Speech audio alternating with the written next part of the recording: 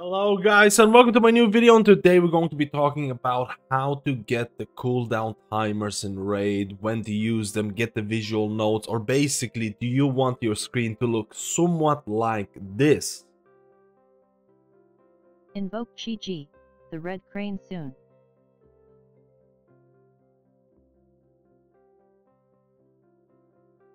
Invoke Chi-Chi, the red crane now. I made a similar video to this a while back, but honestly the amount of questions I get about this right now is insane, so I wanted to make a separate video just to showcase how to do this. Now, the way that I'm going to show you requires two different things. It requires WeakWarriors add-on and it requires another add-on called Method Raid Tools. You can type in /MRT to open it.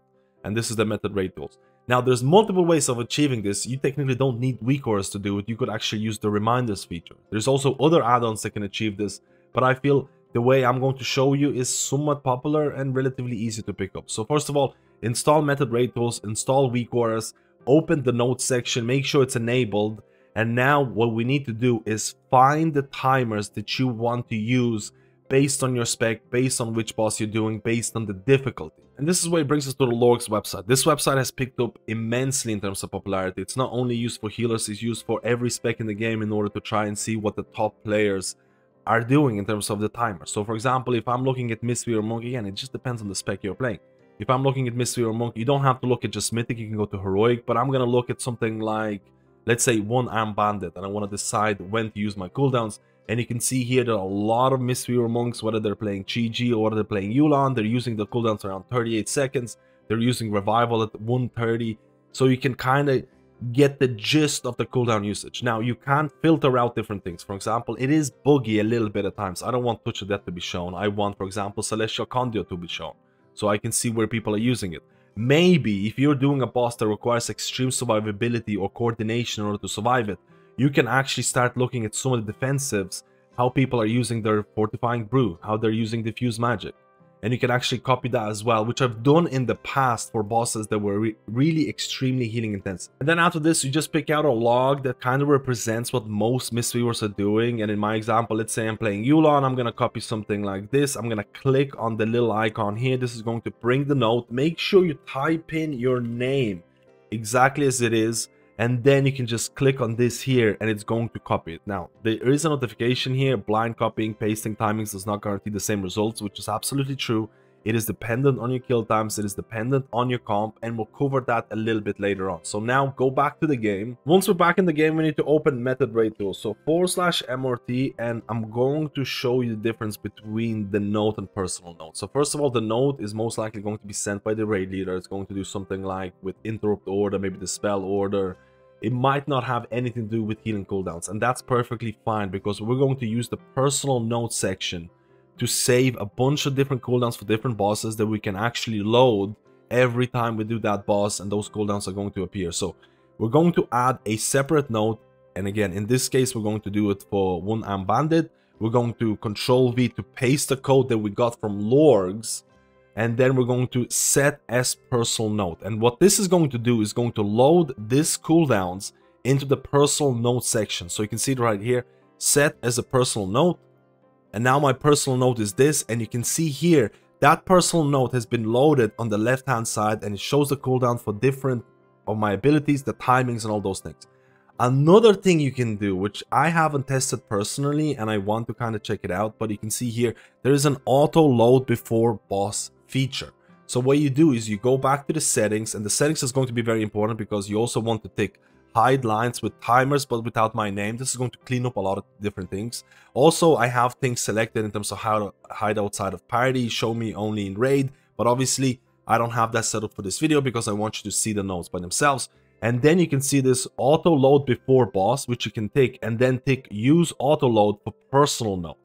So technically I haven't tested this myself, but theoretically speaking, if you make notes for every single bosses, if you select the bosses here, these should load when you enter the boss, and you should get different notes for all the different bosses, and it's going to be you're going to have notifications automatically loaded. I have not tested this myself. I'm not sure if it's flawless. Maybe there's bugs to it. Let me know if you try it out. And again, if you don't want to use the auto load feature, maybe it's not working all that well, I don't know, I haven't tested it. But for example, you're doing One Arm Bandit, you can set that as a personal note.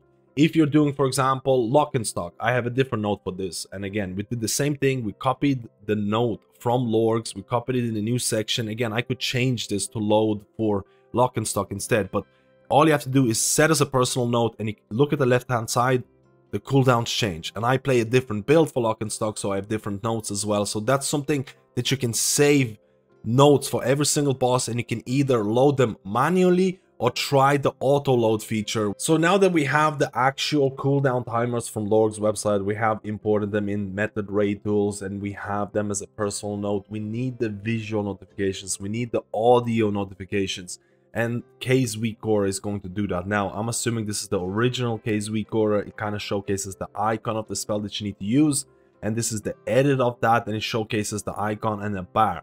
So whichever option you want to go with, I'm gonna try and link everything in the description below for, again, easy way to access this.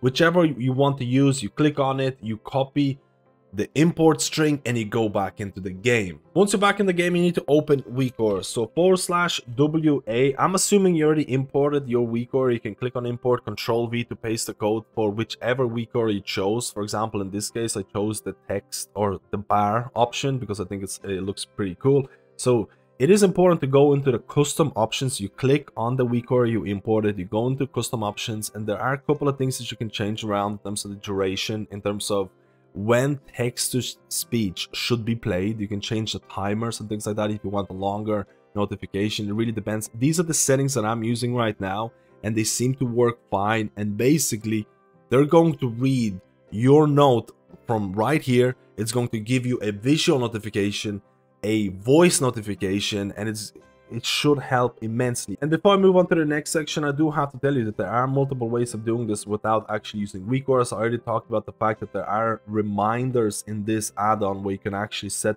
for example, the timeline here. You can select the boss that you're doing right now. We can select, for example, One-Armed Bandit, Mythic, and you can see here the different abilities, and you can actually import from Note.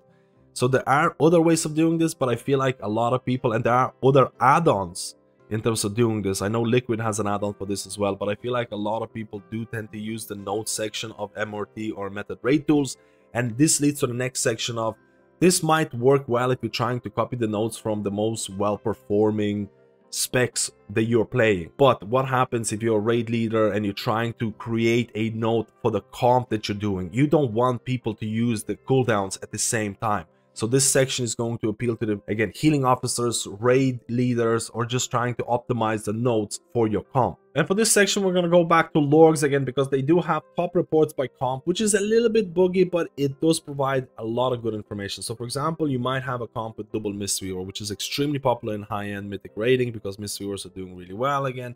But let's say you have double Mistweaver, you could actually input the exact comp you have. Maybe you have one Resto Druid, maybe you have one Discipline Priest. For simplicity's sake, I'm just going to put double Mistweaver and see how they're using cooldowns on something like One-Armed Bandit. Now we can click search, and again, you can see there's a little bit of additional information in terms of tanks, in terms of some of the DPS. You kind of need to look past that, but you can see that the first log here, this is actually the 4 healing fight for One-Armed Bandit in terms of Mythic, and they're actually using Discipline, double Mistweaver, and Resto Druid, and you can see here the double Mistweavers are running GG build. The first one is using the cooldowns a little bit faster, the other one is delaying it a little bit. You can see the second log in terms of double Mistweaver, Discipline Priest. This is a 3 healing fight or 3 healing log. You can see both of the Mistweavers are using Yulon, and one of them is using them faster, the other one is delaying it a little bit. And you can go through these logs and see how different teams are using them depending on the healing comp you're doing. And you can do the same thing. You can actually copy this and send this note to your Discord or to your raiders, and they can input that as a personal note. So this is how a lot of people might actually handle, again, healing assignments. There are other tools out there, believe me. There are a lot of tools. I just think this is very simplistic, very easy to kind of pick up for the initial time. And this kind of concludes the whole video. I really want to know your opinion about if I missed out on something. I'm fully aware there are a lot of tools to help you manage cooldowns. I think this is very simple, very easy. You just basically look at what other people are using and you copy it. Let me know how you feel about the MRT add-on in terms of the auto load, because like I mentioned throughout the video, I haven't really tested the auto load feature myself. Healing cooldowns, raid cooldowns, this is not applicable to only healers. It can be used for DPS and all those things. So keep that in mind. You can actually optimize multiple different aspects. This is a great website. There's great add-ons that I mentioned here. Let me know if I missed out on something. Let me know if you found a tool that is better. Write in the comments, help out the community, and I'll see you in my next video.